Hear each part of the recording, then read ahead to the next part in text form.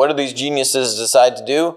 Raise prices? More competition from Disney, HBO Max, Paramount, Peacock, Apple TV Plus, Amazon Prime Video. The list just goes on and on and on. They've had an inflated multiple for years. This is not a buy opportunity for Netflix, okay? We've talked a lot about it on the show, about Netflix not being a platform company, being a linear company, when they should have embraced platform business models. We've predicted for years that Netflix did not have supply side barriers to entry, that they could be competed against successfully much more easily than Wall Street was factoring into their valuation and their multiple.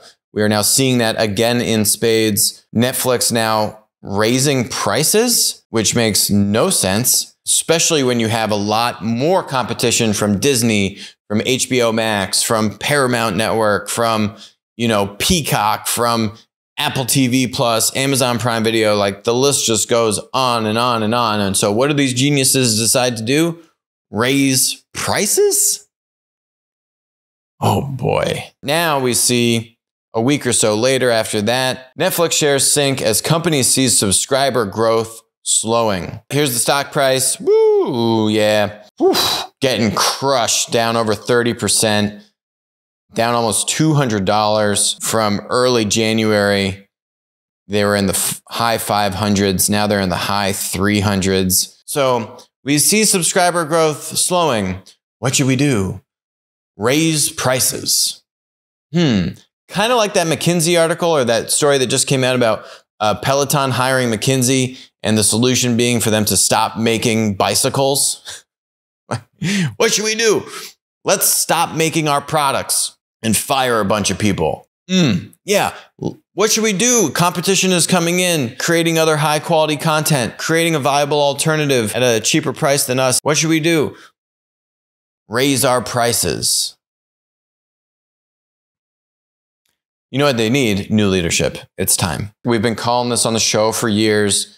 It's not FANG, it's FAMGA, right? Replace the N, Netflix with Microsoft. Now our next story, go check it out, is it's actually not FAMGA, it's now SUS. It's the kind of mid-cap platform stocks who can use M&A as a growth accelerant. Like we saw the old FAMGA from, the past 5-10 years use M&A. FAMGA can't use M&A. Now we're seeing SUS use M&A quite brilliantly. But yeah, this is not a buy opportunity for Netflix, okay? This is just more of what's to come. They've had an inflated multiple for years. There's more to go on bringing that down to earth in terms of comps with where the Disneys of the world sit. Hi, I'm Alex. Thanks for watching the show. Make sure to hit that subscribe button, but even better, make sure to follow us on Odyssey, follow us on Rumble, and text us. 203-646-5159. Text the word Monopoly. You'll be subscribed. You'll get updates about when we're going live, our latest videos, and we'll send you even a little goodie bag. And in the event that we all get banned from big tech, we'll still be connected.